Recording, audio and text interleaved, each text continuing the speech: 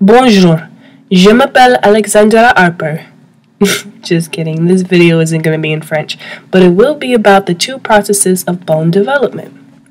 The first process is called Intramembranous ossification.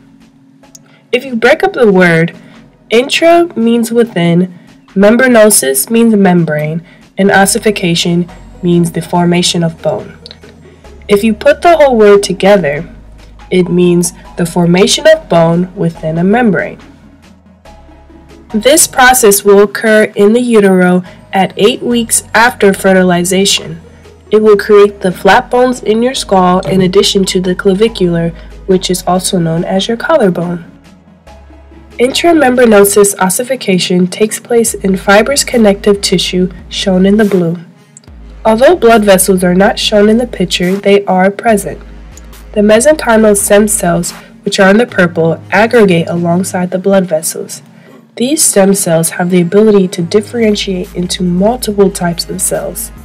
Once they are all together, they begin to replicate and divide themselves. Then they transform into osteoblasts, which are bone-building cells. The osteoblast then releases an uncalcified bone matrix called osteoid. The bone matrix calcifies with the help of calcium phosphate and other minerals. This hardens the bone matrix. When an osteoblast gets trapped inside a calcified bone matrix, it turns into an osteocyte, which is a mature bone cell. The osteocyte then gets housed inside of a lacunae. The area in which ossification occurs is called the ossification center. So, we got the big picture on the left and the close-up view on the right.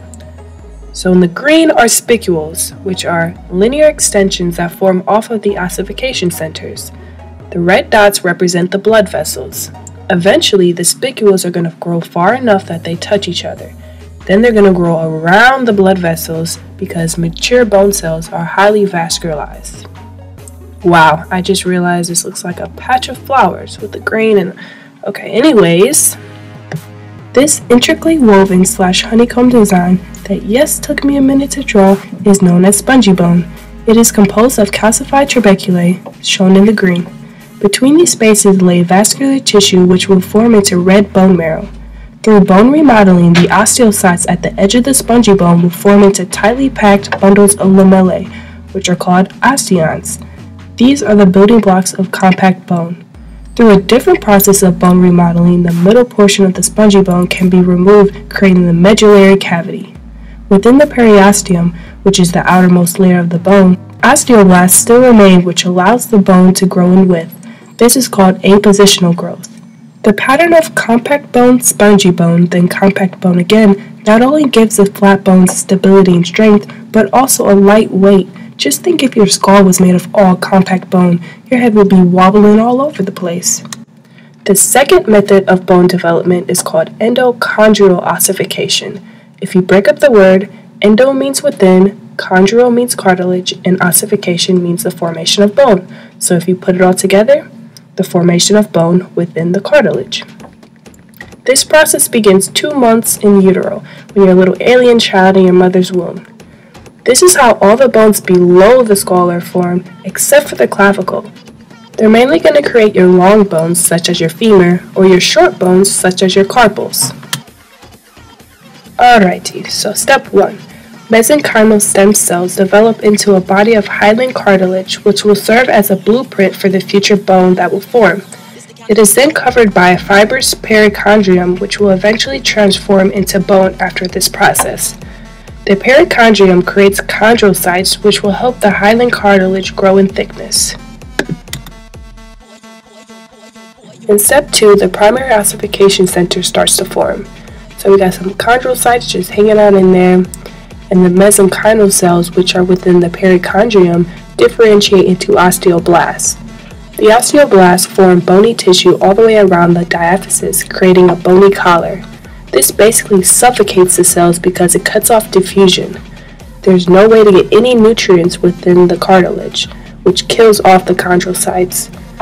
Now the perichondrium is now the periosteum because it surrounds the bone. In step 3, the cells are basically sending out an SOS because they're dying. So the periosteal bud, which is a blood vessel, comes to the rescue with its sidekicks, osteoclasts and osteoblasts.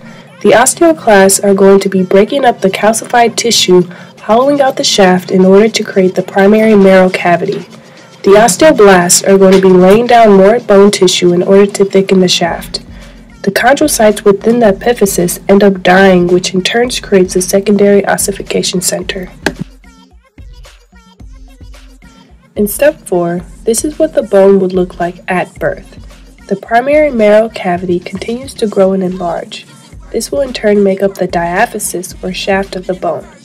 At the ends of the primary cavity where it transitions from bone to cartilage, this is called the metaphysis.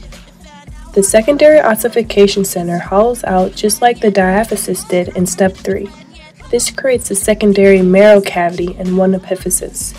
In longer bones, another secondary ossification center will appear.